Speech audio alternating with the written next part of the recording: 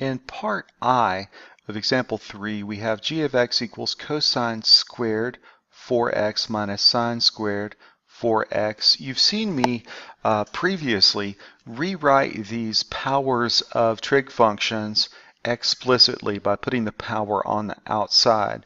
But at this point, you may feel comfortable just simply working with these as understanding that the parent function is u to the second power. And so taking the derivative, using the chain rule, we will apply the chain rule to each of these terms. And so we begin with the outside function of u squared. So the derivative of that is 2 times u, so 2 times. And u is, in this case, cosine of 4x.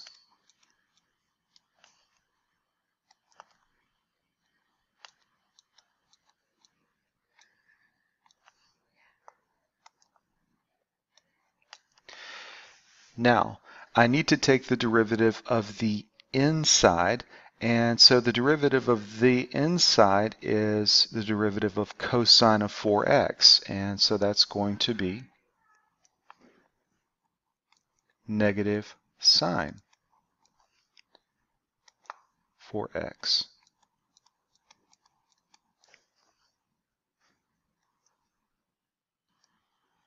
Okay, but I'm not done, because when I took the derivative of cosine 4x, this was also a nested function. So 4x is the inside function, cosine is the outside function.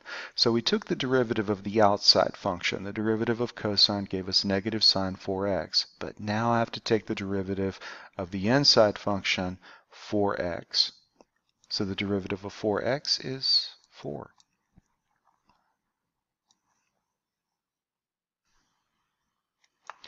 Now we're going to do the second part in much the same way. So we begin with the outermost function of u squared, and the derivative of u squared is 2 times u, so minus 2 times u, which is sine of 4x.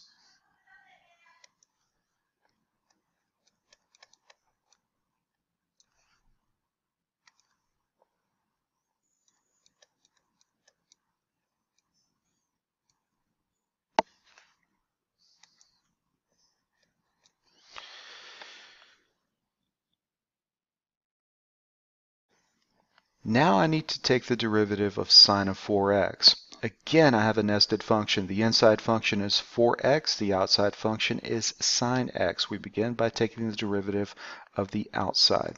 So the derivative of sine 4x is cosine 4x.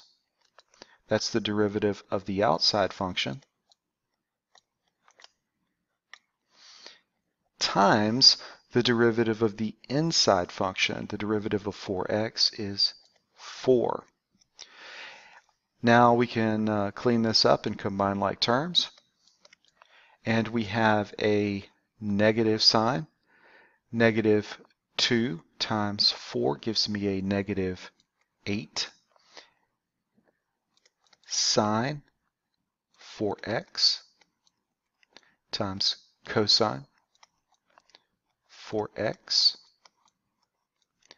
minus 2 times 4 is 8 sine 4x times cosine 4x. And negative 8 sine 4x cosine 4x minus 8 sine 4x cosine 4x, negative 16 sine 4x cosine 4x. All right. Now, try part J. We'll be back in the next video and check it.